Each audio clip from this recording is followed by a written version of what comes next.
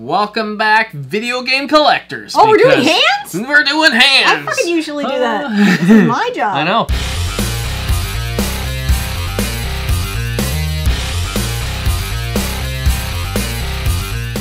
This episode here, we actually did one last year, and these are games that I'm going to be on the hunt for this year in 2021. I want to go through real quick what I had on my list for 2020, and I did not get them all. I'm going to blame COVID. I'm going to blame COVID too. Everything's getting blamed on COVID, so I'm blaming this on COVID too. Yeah. So do you know why I didn't get the laundry done yesterday? COVID? Yeah. Damn COVID. I know. It keeps me from getting all my... But I did play games yesterday, but laundry was COVID's fault. All right. So if you haven't seen the video from last year on my games I was on the hunt for, I don't even know what was the title. Do you remember? Something about games we wanted in 2020. Yeah. I will leave a link in the description. But I'm gonna name off the games that I got first. There are a few that I wasn't able to find. First of all, we have Pirates Plunder on the Wii, Ninja Crusaders on the NES, and we have some original Xbox games. Outrun 2, Curse the Eye of Isis, Land of the Dead, Road to Fiddler's Green, Double Dragon, Streets of Rage 3. I ended up getting a loose copy of it finally. And I had a console on my list, which was the Dreamcast. Now, we had it listed for $120. That was the price charting guide, and we did not pay $120. We paid $50 with a controller, and it was not yellowed. Canadian. What? Yeah. Maybe we can show a picture of it. It's in really nice shape. It is in really nice shape. The controller was in really nice shape. And this was actually at a pawn shop, like almost a retail, retro video game store. So the ones I was not able to get on my list, I will say again, Beam Rider for the Atari, Hyperstone Heist, TMNT. On the Sega Genesis. So Splatterhouse 2 and 3. 2 and 3. And then the final game I was not able to find was Mega Man #1 on the NES. Yes. So now that that's out of the way, I have actually 15 games on my list. And we're going to start off from the least expensive to the most expensive. I'm going to rip them out quick. I think we pop up a little bit of gameplay. A little bit of gameplay or like an overlay of the game and some information. But I just think we named the first 3 all together. All together, because it's an NES. And I think they were all recommendations. 2 of them were recommended by Captain Algebra. Fans of Captain Algebra will not be shocked by the first one was Back to the Future on the NES. Yes, and I don't care if you hate it. I'm going to get it, and I'm going to try it. I'm going to try it. Because he mentioned we might like it. The second one I watched him play on a live stream, and I'm like, damn, that looks like a fun game. I want to get it. Is Heavy Barrel. Yep. And I want to play that one. I think it's co-op. Ooh. It'd be really cool. That would be very cool. And the third NES game was recommended by Phil, and it's The Little Mermaid. The Little Mermaid. And don't make fun of me. Yeah, apparently it's really good. He said, I know you're going to think it's stupid, but trust me, it's a good game. And they all come in relatively cheap. On this list, Back to the Future. Some of them are expensive. So these were the cheapest ones. Back to the Future, $5. Little Mermaid, $15. And Heavy Barrel, $20. This is Canadian dollars, and I'm going to tell you right now.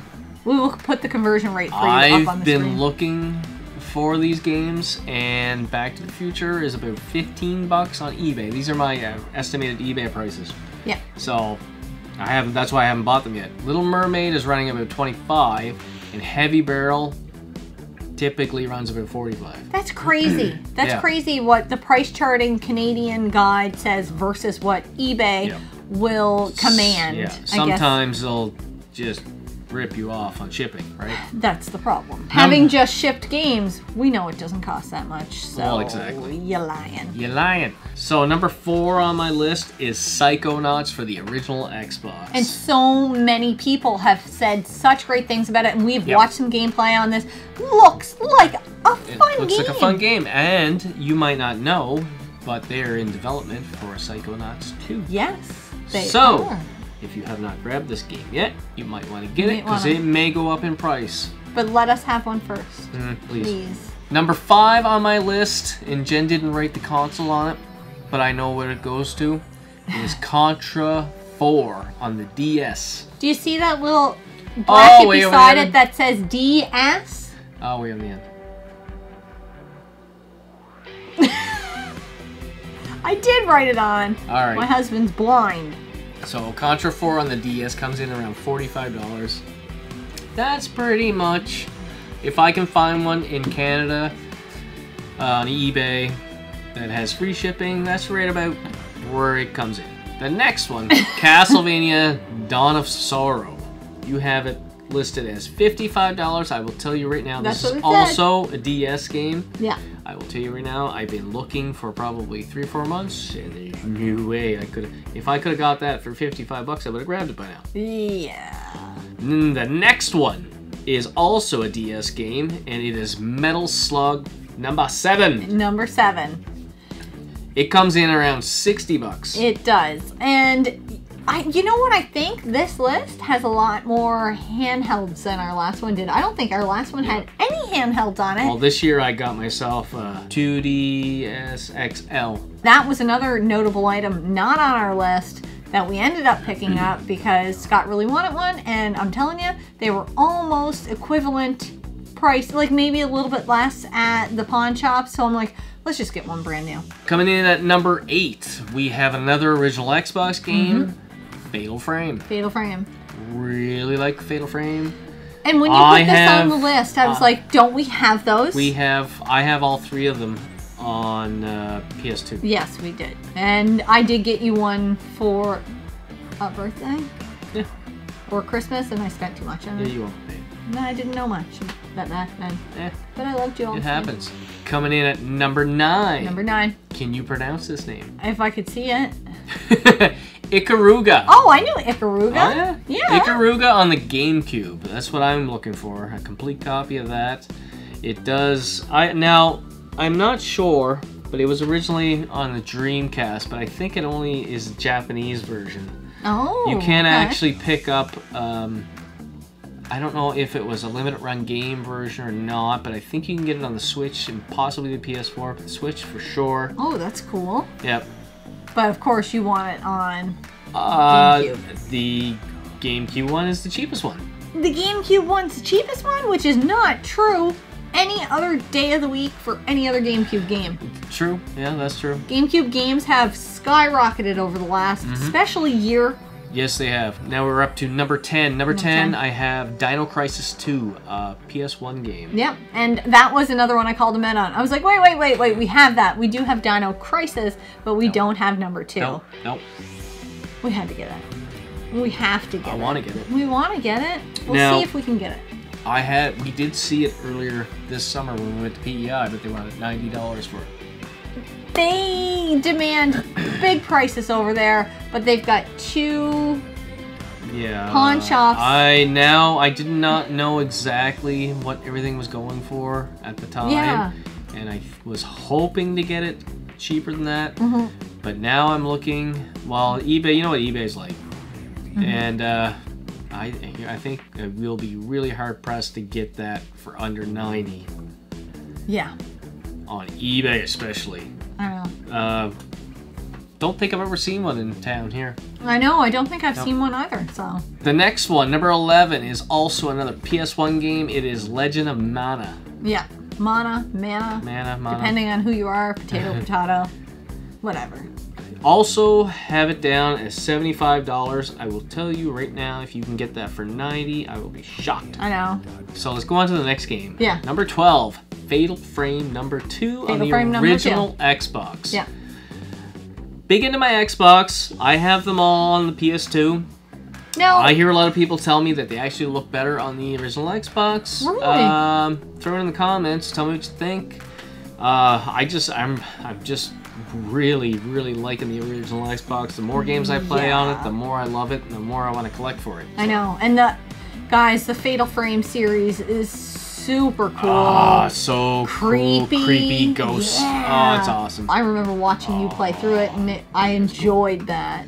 Number 13 is one that I feel is like my next Castlevania Symphony of the Night kind of game. Yes. Strider number 2 on the PS1.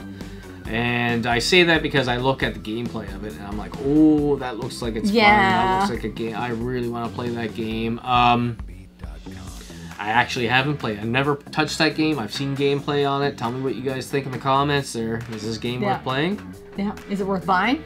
Yeah. Is it worth buying? Is it worth it at the price? Nah, it did. That's the thing there. Like, you can ask everybody there. Is it worth it at that price? And depending on what people are willing to spend, some people say yes, other people hell no. Exactly, because what is valuable to you or what is worth it to you is not the same as it is to somebody else. That's true of anything. Like, am I going to spend $100 on a manicure? No. But will I spend $100 on a video game? Yeah. It's just who I am. It's just more out of a video game. Yeah, yeah. That's just who we are. So there's nothing wrong with either one. Just what you enjoy. Number 14? Number 14, Order of Ecclesia. Ecclesia. Ecclesia. Ecclesia. Yeah. For the DS. Yeah. For the Castlevania game.